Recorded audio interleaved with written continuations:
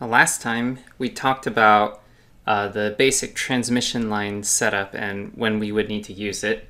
And the basic drawing looks a little bit like this. So this is the scenario that we will continue to look into. We have a generator on one end. There's some kind of impedance associated with it. Then that goes into this thing called a transmission line that we're going to talk about more, and then on the other side is a load. So in a real-life example, this would be your power generator. This could be a transmission line that goes really far away, and this would be the load on the other side of the home. And the load will experience some corresponding voltage. Now, if you think back to our past discussion, there's an equivalent circuit for a small segment of the transmission line. If we define this direction as Z in terms of location, we have a circuit equivalent that has a series inductor resistance and a shunt capacitor and a resistance. And if we assume the system is lossless and do a few substitutions towards the end of the prior discussion, we came up with this relationship where the second derivative of the voltage with respect to position is equal to LC times the second derivative with respect to time of V. And also we have something similar for the current I.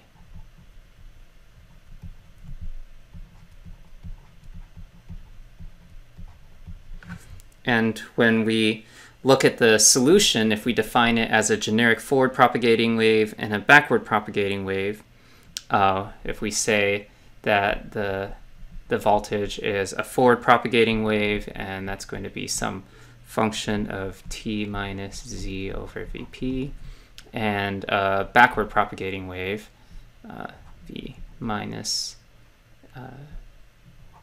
we used g to signify the backward propagating wave, at velocity vp.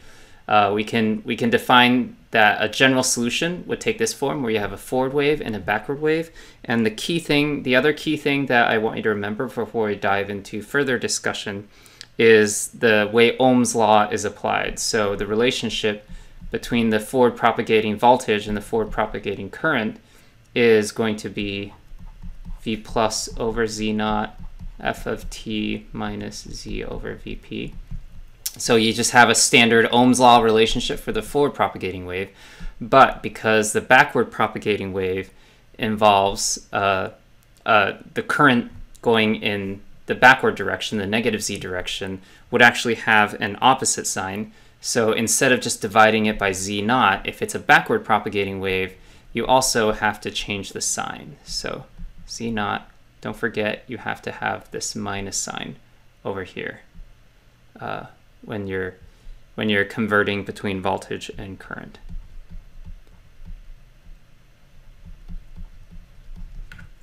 So again, keep in mind, if you have the voltage, you want to find the current, you can just divide by Z naught, where Z naught is the characteristic impedance of the transmission line. But if you're looking at a backward propagating wave, a wave going in this direction, then you have to make sure that you add this negative sign in here. So let's start by the purpose of this particular section is to just introduce the concept of what exactly happens with a transmission line at the generator end. And then later on we'll talk about what happens on the load side. But this is kind of one of the key concepts of transmission lines. The first concept that I'd like you to see is the equivalent circuit that the generator sees. So one analogy that I like to think for a transmission line is that as far as a generator is concerned, the transmission line is like the situation where you have a really long tunnel. So if you have a really short tunnel and you're driving up to it, you basically just see what's on the other side. And so any car that goes into a very short tunnel, if you have a short tunnel, the car goes in, the car basically comes out, right? But what if you ended up having a really, really long tunnel? Then what do you see? Well, if I had a car and I just came up to it, I will basically, if the tunnel's long, it's dark, all I'm going to see is just this entry, right? Just the entrance of the tunnel. I don't see anything that's going on the other side because it's so dang far away. And so that's kind of what happens here, is as the generator turns on, if we're talking about a DC voltage, what it actually sees over here, because this is so far away, all it sees is this Z0. And so if you want to look at the voltage, if you want to look at the voltage over here, V in, so we'll just call this V plus, which is the initial voltage going in, that is actually going to be a voltage divider between the source impedance and not ZL, but the characteristic impedance of the transmission line. So that is going to be your voltage going in to the transmission line. So how do we calculate that? That really is the only thing that we're doing different as far as figuring out what voltage goes into the transmission line, is the fact that we don't see what's on the other end. So it doesn't really matter what's hooked up here. As far as the generator is concerned, at T equals 0 plus, so just right when you turn it on, if everything is uncharged, something else we'll talk about later, all it sees is this Z0. And so the initial voltage going in, so V in, is going to be equal to what I'll denote as V plus, the forward wave, is going to be, and we're not going to just have this f of t minus z over Vp. And in this case, we're just looking at a DC signal to start with. So what's the amplitude of this DC signal? It's going to be the voltage at the generator, and we do this voltage divider. So that's going to be Z0 over Z0 plus ZG. So this is the first thing that we need is we turn it on, and if everything's uncharged, we say, okay, what's the initial voltage that goes into this transmission line? And that's this value here. And then separately, we also want to know what the current is. So what's the initial current going in? What's the relationship? Well, remember, our rule right now is that if it's going in the positive Z direction, you just divide by Z0.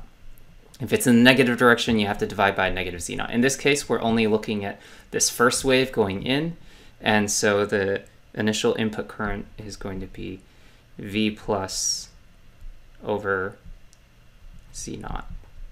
And so the initial voltage going in is going to be this V plus that you found here. You just divide it by Z0 with no sign change. And so that is the voltage that's going to go in.